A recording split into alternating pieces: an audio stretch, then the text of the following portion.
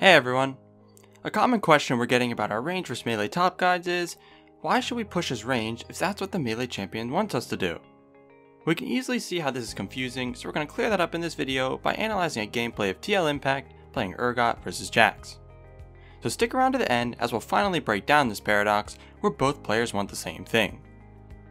Anyways, let's break down the matchup and create some game plans before getting into the actual gameplay. Urgot is a ranged AD bruiser versus Jax, a melee AD bruiser. Since Urgot has the range advantage, he wins through poke and burst trades, where Jax will win extended trades. Also, Urgot has control of the wave, which is always the case in range versus melee. Urgot's game plan is going to look like this. Mission 1, build a slow push. To build a slow push, the only thing Impact has to do is to get the push advantage, which is easy as a ranged champion, then last hit the wave as it stacks up and crashes on the tower. And with that slow push, Jax can't fight Urgot without taking too much damage from minions. Mission 2, harass when they go for CS. A staple mission for range vs melee, Urgot wants to poke Jax with autos or his Q as much as he can when Jax goes for a last hit. And mission 3, keep pressuring this way to force solo kills, turret plating, or bad recalls. After doing this enough, Jax should get low enough that he overstays, takes a bad recall, or has to give up tower plating gold since he can't defend it.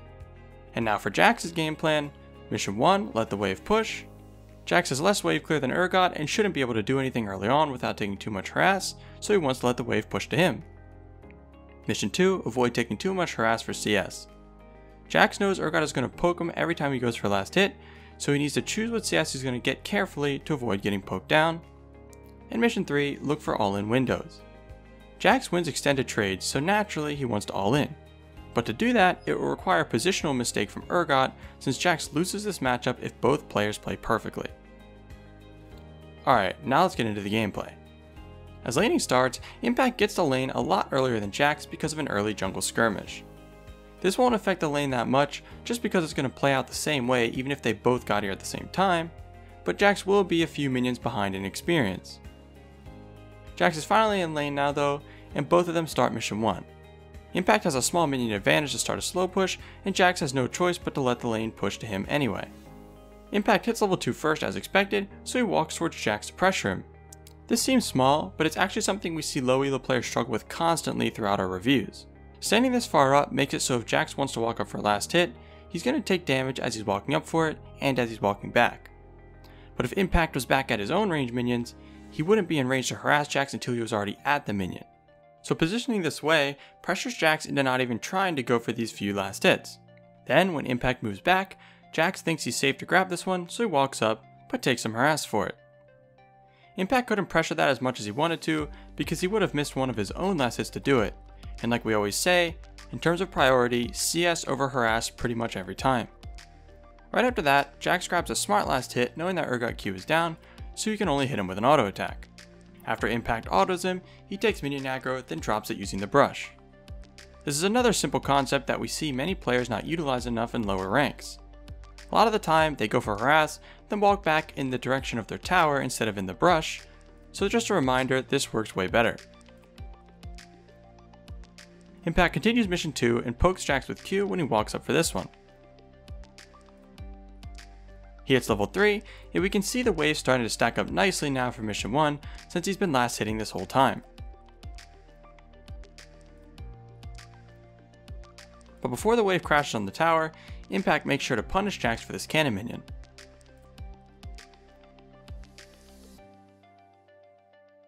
After crashing the wave, he wants to put a ward down since we saw Kha'Zix start as a red buff, so he should be near top now. How do we know this? Well, if you haven't learned how to track the jungler, one of the easiest ways to have a general idea of where they could be is by knowing where they started and looking at your own jungler. For example, in this game, Kha'Zix started red, so he'll clear his bot side jungle, then his top side. Nidalee started top side, so she's now finishing her bot camps and looking to gank. So odds are Kha'Zix also finished and is looking to gank as well. So he heads into river and notices the scuttle crab was taken by Kha'Zix, which had to have been in the last 30 seconds. So Impact puts down a really smart ward in his own tri-brush to cover behind him since Kha'Zix should be done clearing his top camps and could be counter jungling or wrapping around the back for a gank. When he gets back to lane, he works on mission 2 to harass Jax whenever he goes for last hit under tower. Alright, we're going to stop here and break this down because this is where we really see the difference between a pro player and everyone else. After Impact harassed Jax for all the CS under tower, he immediately backed up to here. Why do you think he does this? If you have seen one of our melee vs range guides before, this is a situation we talk about all the time. There are two main reasons. First, look at the wave. Since the big wave he pushed in was cleared by the tower, he no longer has the minion advantage to help him if Jax all-ins. And this is a very common window for melee champions to look for all-ins if the range champion gets greedy with their positioning. So if Impact walked up to try to pressure Jax when he went to last hit these 3 range minions, Jax would go for mission 3 and all in 100%. So he stays out of range of Jax's jump completely. This concept should help clear things up for those of you having questions about the game plans, as both of their game plans work just at different times. And it's always up to the melee champion to punish the range one when they are this far up in the lane and positioned incorrectly. And the second reason is that he knows Kha'Zix' top side. If Kha'Zix shows up for a gank, but Jax isn't in range to stun Urgot and start fighting him first, Urgot doesn't really have any chance of dying. This is a very important concept in top lane because of how long of a lane it is. So learning how far up in the lane you can be without dying to ganks takes some practice. For a general rule of thumb, you want to be in range to get experience, but not in range for the enemy laner to gap close on you, as most junglers won't be able to kill you alone. Anyways, let's move back to the gameplay. Impact continues to play back like this while waiting for his next wave to show up, and Kha'Zix ends up appearing on the ward he placed earlier. Since his lane positioning was so good, this gank doesn't work at all. This is a big deal, as everyone on his team knows where Kha'Zix is now and can play accordingly. This might not mean much to you since your teammates won't even know this happened and won't even look at the map, but this still lets you know where the enemy jungler is for your own safety. Kha'Zix walks away, so Impact goes back to pressuring Jax since Jax is running out of mana after wasting his abilities for the failed gank. Then when Jax walks up for a last hit, Impact dashes in to force Jax to use even more of his mana, then backs off to sustain back up with his corrupting potion. Then a few seconds later, Impact knows Jax is going to go for this cannon minion, so he slows him with his Q, which guarantees he can land his E and make Jax burn the little mana he had left.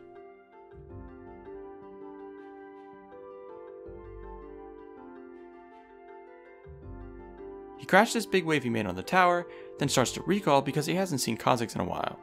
But as he's recalling, Nidalee finds him in bot side jungle, so he immediately cancels it.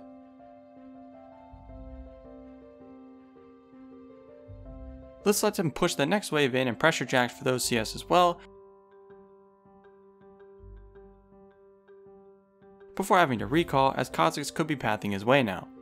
After recalling, he teleports back to lane right away so he can continue the constant pressure he's been putting out.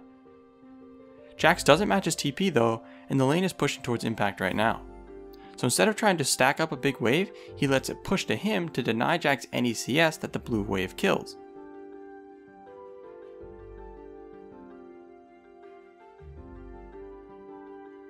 Then as soon as Jax shows up, Impact goes back to missions 1 and 2, poking and thinning the wave with his Q. Jax teleports bot right after that though, so Impact starts to shove the lane as fast as possible to punish that. Even without turret plating, Jax wouldn't benefit that much from this one kill compared to how many minions he's going to lose. And now that turret plating exists, this is even worse for him. Let's see how many waves he loses and how much gold Impact gets.